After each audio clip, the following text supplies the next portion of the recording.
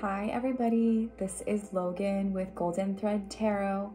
This is going to be a general reading for whoever needs it at this time. As usual, we start by lighting the Palo Santo to cleanse the space. So it's just us and the message.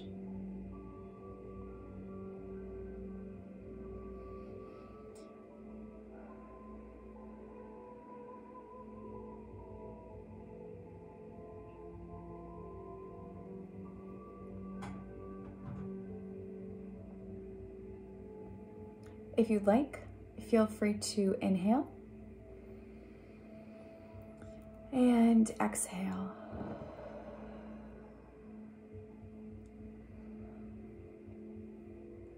We cleanse the space.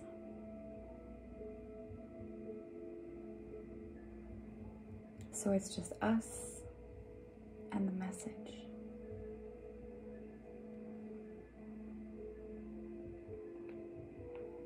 Go ahead and check your chakras at this time since I've just completed the cleansing of my aura.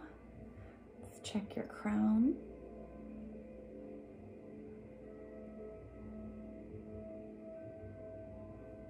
You're trying to get out of your head. Third eye.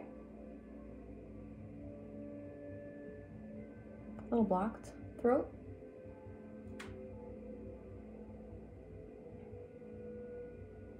You are feeling like you can communicate, which is good. Heart. Open heart. You're wanting to come to an understanding. Solar. You're feeling like good about where you're at right now. Sacral. It's fine. Root. You're okay. All right, the biggest thing for you right now is just that you're kind of like stuck in your head. You're trying to like wrap your head around what's going on, but like thoughts are all over the place, right? You're like you're grounded, but you're not, if that makes sense. You're all kind of heady right now. Your third eye is a little bit blocked, right? So this is us like, we're okay in the moment, but being able to like see what's gonna come next and project out a little bit's feeling a little bit weird right now.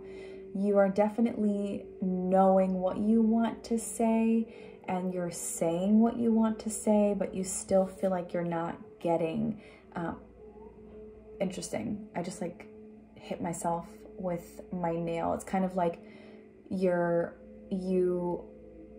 saying what you want to say, but then the more you say, it's like you are something about like, you can say it, but it doesn't necessarily mean something. And it's almost like you say it and you're like, oh my God, why did I even say that? Right? Like tripping on yourself, like, why did I even say that? Why did I even say that? And you're wanting so much to be open. You're wanting your heart to be available, right? You're feeling confident, you're feeling good about yourself, you're feeling grounded, but you're just super in your head. So let's go ahead and figure out what's going on with you at this time. If you have something to drink, go ahead and take a sip if you'd like. I'm drinking a Vietnamese, which is, if you're not aware, it's espresso with sweetened condensed milk. It's like literally the greatest, and you've never had it before. If you've never had it, definitely try it. Espresso with like a tablespoon or 2 tablespoons of sweetened condensed milk does the trick.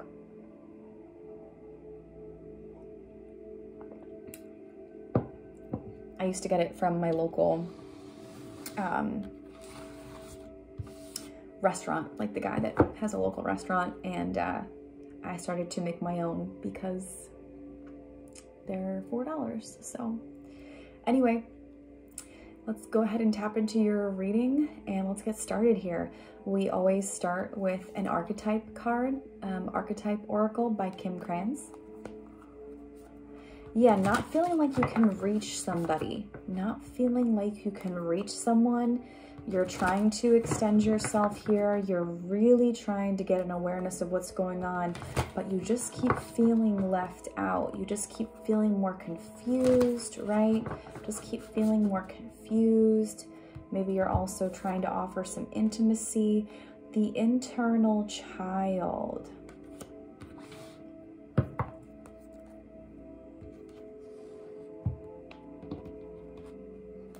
Tell me more about this internal child.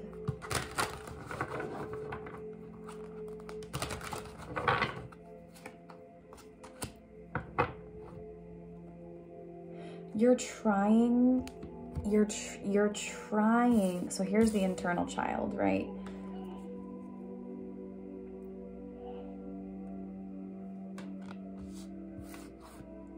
And here's the Knight of Cups. My neighbor just sneezed really loudly. I don't know if you heard that. And here's the Knight of Cups. So you're trying, right? That's the whole like you're like hitting yourself, right? So like you might have an interest in like a love interest, right? And the Knight of Cups is all about like our like flirtatious guy masculine energy, right? So you might be the masculine here, or if I'm feeling like you're a masculine energy. So if you're not the masculine, this might not be an energy for you. Or if you're the feminine here, there's a masculine that's trying to like come towards you, but they're more of like a little bit of like a childlike energy, and they're trying really hard to be cute and court you, right? But it's just not like coming out, like super in their head. They're like worrying about what they're going to say next, right? Overthinking energy like crazy. And if you're the masculine, you're totally overthinking everything.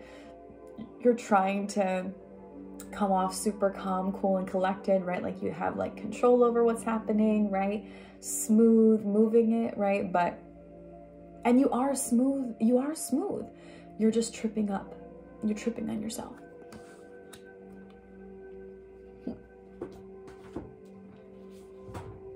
I'm going to go ahead and read the Eternal Child.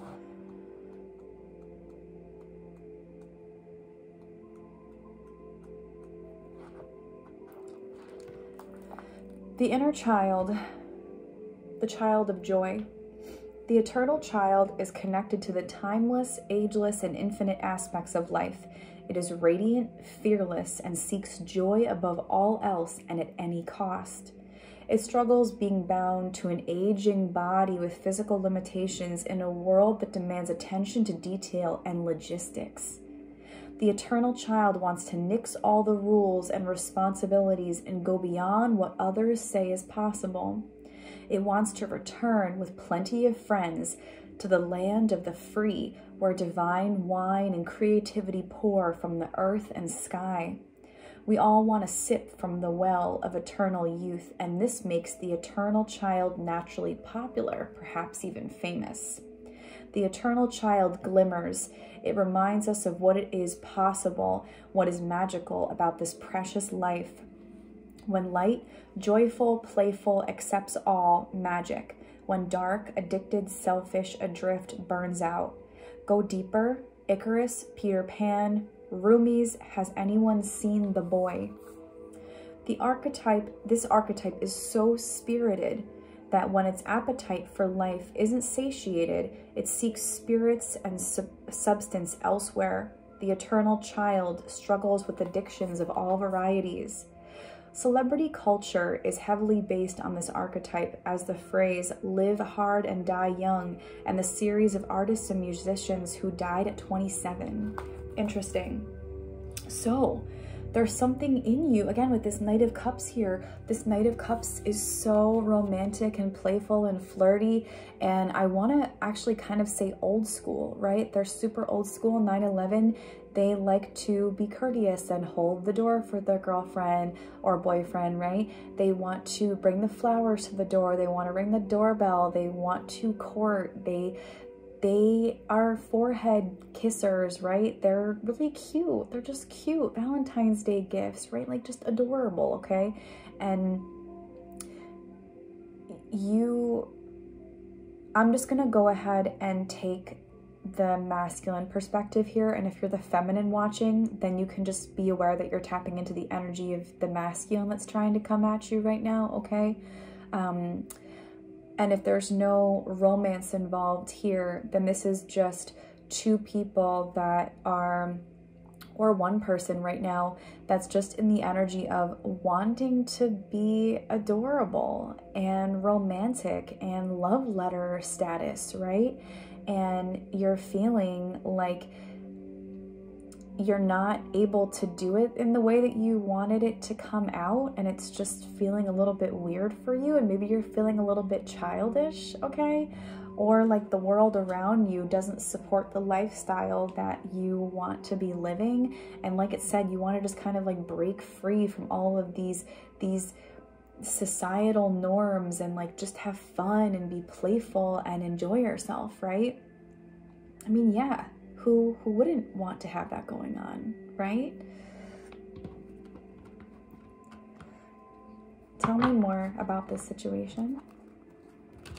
Yeah, just like being burdened by the responsibilities of life, right? And you're trying to get this new thing going, right? And you just feel foolish. You feel foolish, but you're going for it, right? With the Fool here in reverse with the Chariot, right? You feel foolish, but you're going for it. Okay, you're gonna go for it. 11-11, you're gonna make it happen, right? Ace of Pentacles at the bottom of the deck. We are starting something new here.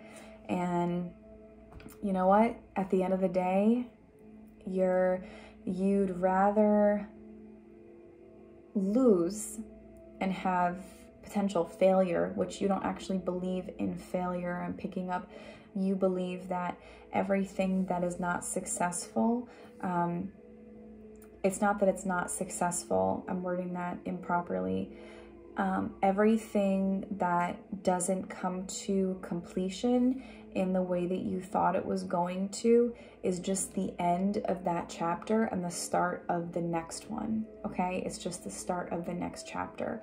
So you're going full force towards the situation that you are in right now, whether you look ridiculous or not, right? Whether you look childish, you look foolish, you look like you're stumbling a little bit, you're going for it, okay? Tell me a little bit about the situation this person is going towards.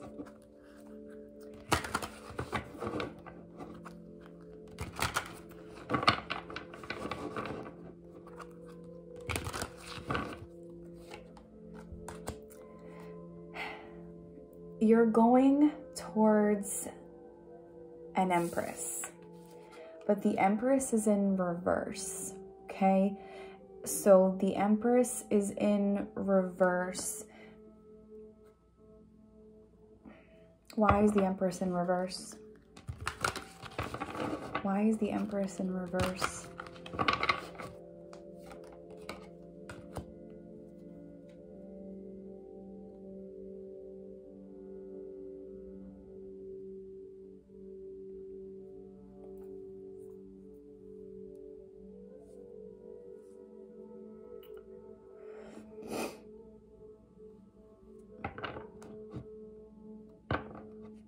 Now you have the Four of Wands in reverse, right? Which is about potential marriages that don't work out, right? Potential commitments, potential celebrations that don't work out. And this Empress wants fulfillment, right? She's in reverse because she's seeking fulfillment. And at this time, her ability to achieve fulfillment is actually what's causing her to be in reverse. Because what she does not realize is she already has everything going for her, right? She already has everything going for her. She already is beautiful. She already is nurturing. She already is abundant. She already is intelligent and creative and sensual. But she's thinking that she's not those things. She's thinking that she's not those things. So at this time, you are approaching an Empress that's a little bit insecure within herself. And that comes from her interest in pursuing fulfillment and achieving certain things, right? Achieving certain things.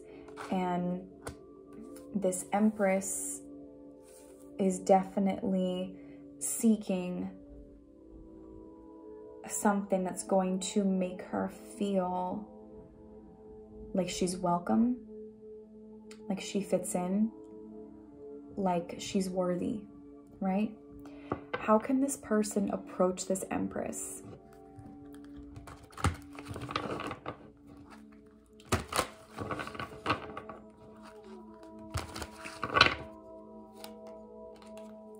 Just approaching this Empress with the notion that you have a vision for what you're going to want in the future, right? Without any pressure, without any time constraints here, right? This is you approaching her with the awareness that you do have a vision for what you want for the future, right? You have a vision for what you want for the future. You know where you're going. You know Mars and Aries, right? Mars is our actions that we take, and Aries is the first sign of the zodiac, all about the people that are the ones that dig the first few inches in that hole, right? Taurus is the next sign that goes ahead and keeps digging that hole even further, and then Gemini just goes in and digs the hole and then digs the hole to the other friends and everything like that, and we can just keep going on and on and on, right? But Mars and Aries, you have to show up confidently, even if you look foolish, right? Even if you look foolish. What's that movie, Say Anything, right? Where, forgive me, I can't remember the name of the actor. He's actually one of my favorites. I'm so bad with Hollywood names and remembering those kinds of things. He's standing outside of her home, right? He's got no money, right? He's totally poor, and he comes from, you know, a lower class, middle class family, and she's upper class, right? She's upper class, you know, Ivy League school in the future, right? Father is completely loaded, right? And here he is trying to, you know, buy into her life, right? And get her attention and woo her. And she's kind of like, I don't really know how I feel about this, but he's like, I don't care how you feel, I'm going for it, right? And he holds up that boombox, right? He holds up that boombox in the rain when I think she even left him, right? Because she's going to her school, right? And he's putting on the speaker loud as can be in the front yard of her home, right? And he's blasting a song, and it's like a love song, right? I can't remember what song it is, but such an iconic scene in that movie. He doesn't care how crazy he looks. This is the woman of his dreams, and he's gonna do whatever he possibly can to get the attention of this woman that he loves, right? So even if you look foolish, don't worry about it, right? And I'm such the kind of human that sees human society as a species, and that's one species of many on the planet, right? So we each other, men court women, and I don't mean to be sexist here, but just kind of work with me here with the analogy. Someone is courting somebody else, right? And a man courting a woman, if you watch the Planet Earth shows, right? It's if you watch The Bird, if you ever watch Planet Earth, like watch the ones, or go on YouTube, of like birds courting other birds and the bird cleaning up their space, right? They have elaborate dances. They have huge measures to prove themselves to these women that they're trying to court, right? All species go through the courting process, and the colors in their feathers and the moves they make look crazy, right? Look crazy.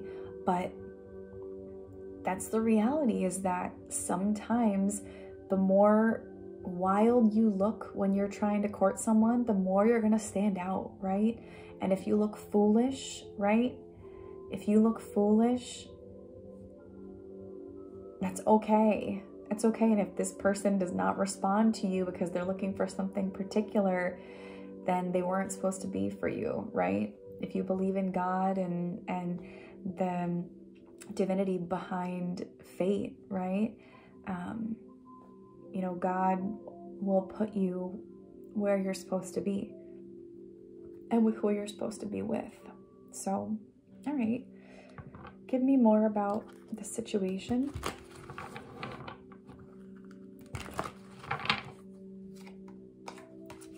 Strength.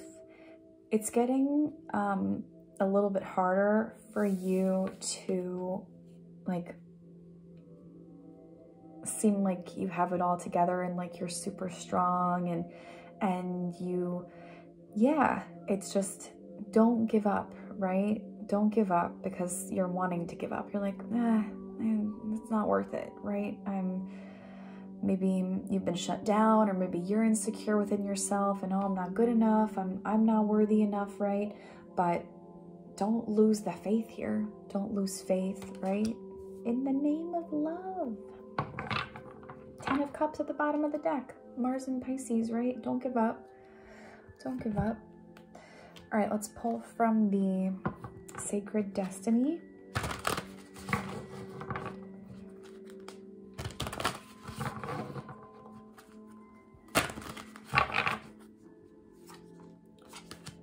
Protection and solitude at the bottom of the deck.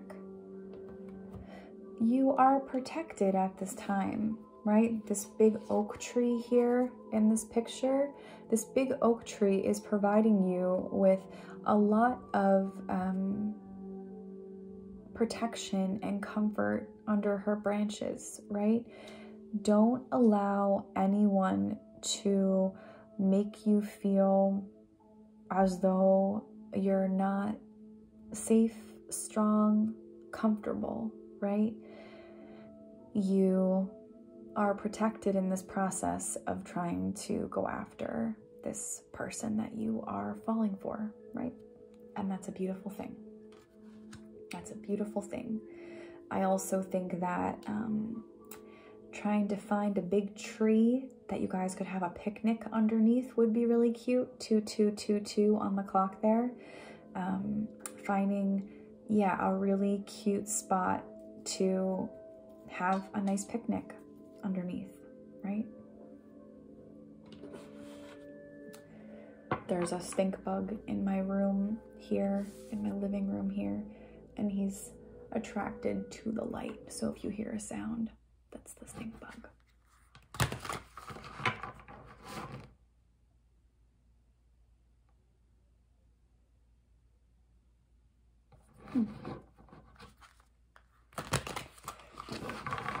The music stopped. I don't know why, but we're just gonna go with it because I don't feel like getting up.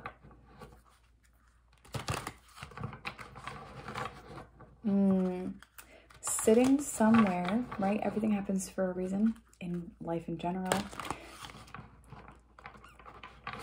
So it's funny where the stink bug sound, right, was not disturbing, but for some people could potentially be disturbing, right? So then I brought it up just in case you were aware that sound is a stink bug in the back corner, right? And as soon as I brought up something, then the TV turned off, right? So it's almost like, and now we're sitting in silence, right?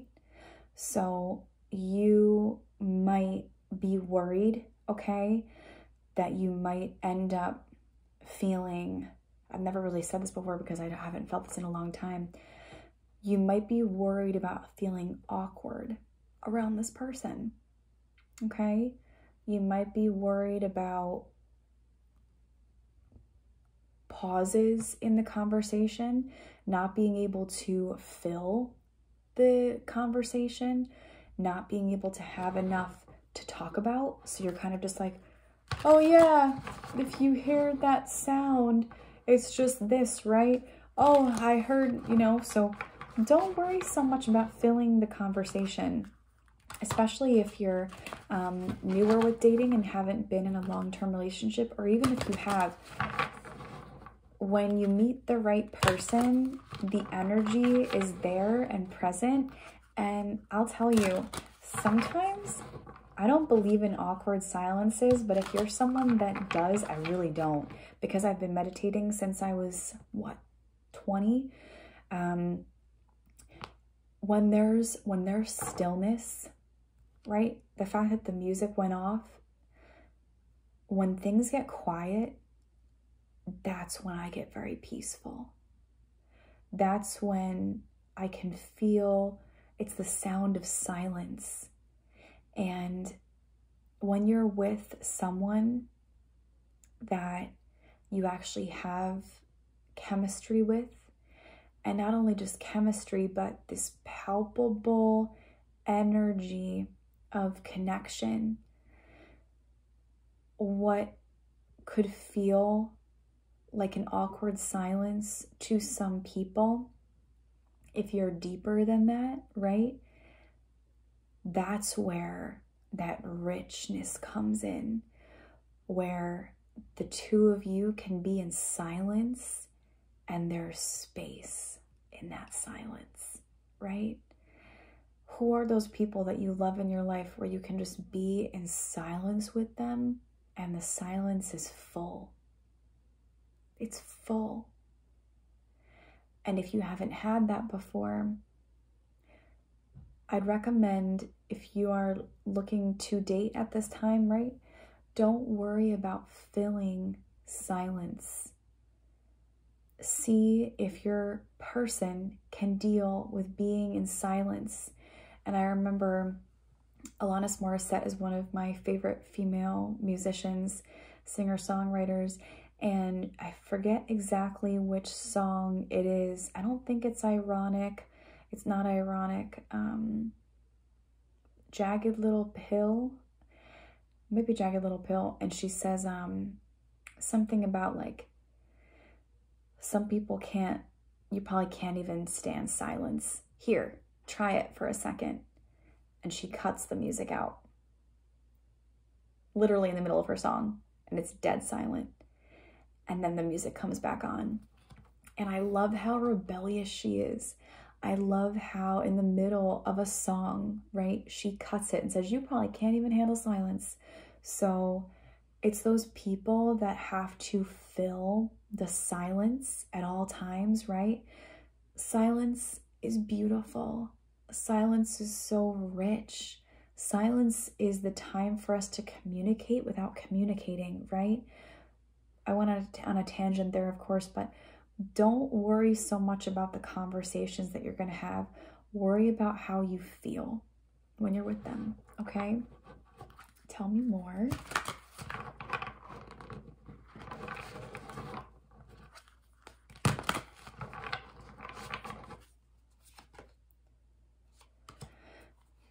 Four of Wands in reverse with the 10 of Wands.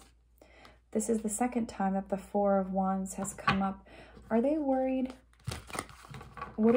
Tell me more about this Four of Wands.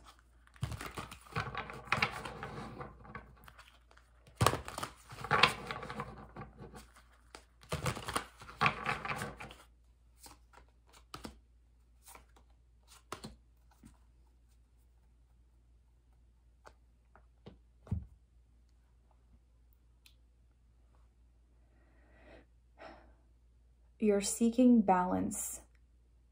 You're seeking balance, and you don't want there to be too much pressure for a commitment, okay? Four of Wands, again, Venus in Aries. This is all about love and forward motion when it comes to love connections, right? Commitments, again, usually marriages, celebrations, right? Don't put too much emphasis and stress on having a long-term connection. That's where it's kind of like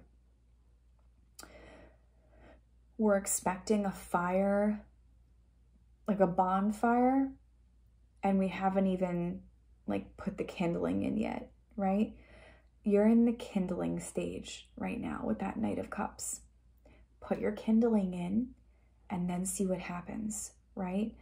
Because with a good fire, okay, a good fire that's going to last a few hours, right, with just a little bit of effort, right, as opposed to you throw a bunch of leaves on the fire pit and set it ablaze and it burns and it's huge, right, but it lasts a minute, as opposed to small little things, small little pieces of kindling that you're burning slowly, right? They light on fire, right? Things are catching. Then you add bigger pieces on. See if those catch. If those catch, then you can add bigger pieces on. But if they don't catch, rewind, start at the kindling again. Start at the kindling, right? So depending on where you're at in this connection, if you've literally never talked before, right? Start with some small movements forward, right? Eye contact, body language, Facebook messaging, Instagram messaging, sending notes, things like that, exchanging phone numbers, chit chat, okay? And if that goes well, start adding more. You want to have a phone call one night? You want to do some FaceTime? You want to go on a date in person, right? You want to go out to dinner, go for a walk, go on a date, have a picnic underneath a tree. So don't expect commitment and marriage like before you've even done the proper courting. And if there's anything that I've learned in the last 3 years of my life is that, sorry, gentlemen, a lot of gentlemen these days, my boyfriend is totally different. He courted me from the beginning and I appreciated that. Courting is very necessary. If you're courting a woman and she's, I don't want to say this and offend anybody, if she's a real woman, right? She will love to be courted. She'll love to have the door open. She'll love to have flowers. She'll love to have small little gifts. She will love the process of being treated like the princess that she is, right? Just that's very traditional, right? But do not forget about the process of courting and the respect that goes into the process of courting, okay? It's very important that there is balance, temperance in the connection before you try to make a commitment. Hierophant in reverse, okay? Don't settle into commitment energy until you feel balance within the situation. What does balance feel like? Balance feels like things are calm, things are easygoing, things are smooth, right? The communication is good. There's fluidity. Hey, do you want to hang out on Friday? Great. Yeah, I'm free Friday. Great. Okay. Where do you want to go? Oh, you like Indian? I like Indian. Oh, great. 7 o'clock? Perfect. See you there. I'll meet you there. Okay, great. Oh, I already made reservations. Beautiful. Oh, what do you want for food? You want to try this and cut the meals in half and share it? Great. Oh, okay. Perfect. Oh, hey, you want to go out next Saturday? I have this great sushi spot. Oh my God, I love sushi. It's easy. It's not like, oh, I have plans. I can't do blockages. When God wants you to be with someone, they will open the world. 3-3-3-3. They will open the world for you to make that happen. And when it's not for you, God will put up as many blockages as possible to make sure this connection does not happen, right? Tell me more here. This is a very fun reading.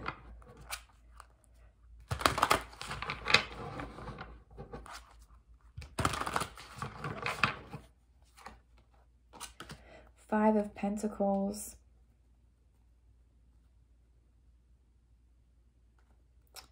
The person that you're courting or attempting to court